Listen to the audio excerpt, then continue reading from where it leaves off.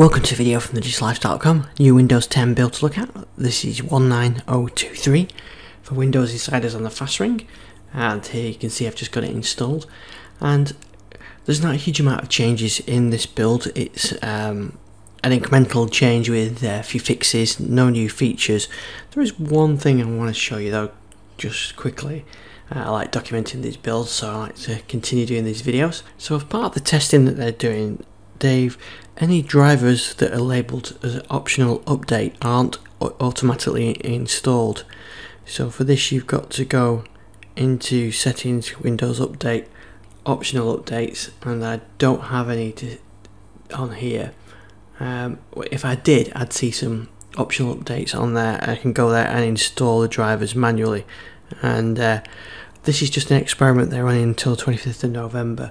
So if you don't see the option, it's because you haven't got any optional drivers to install. If you have, then that'll show up here, and then you can then install those optional drivers.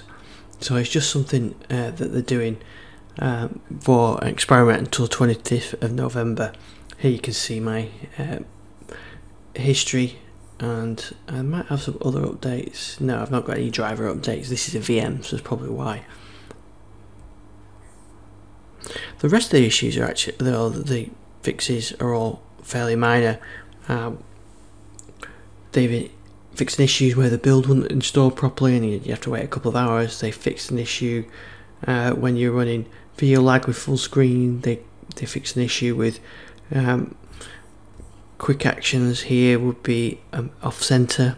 They're fixing issues with Cortana where it wouldn't work until you rebooted your PC after activating, and they've changed on the disk cleanup tools. They've removed the downloads folder from the disk cleanup tools. So if you use the disk cleanup tools, I did a separate video on this actually.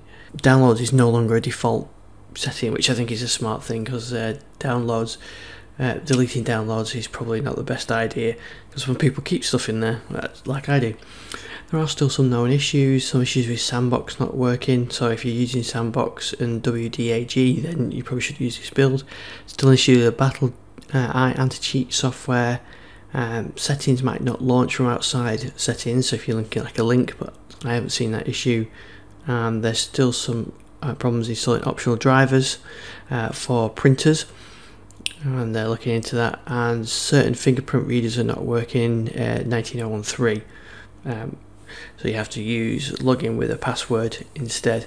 So that's all the change with this build. Like I said, not a huge amount of changes.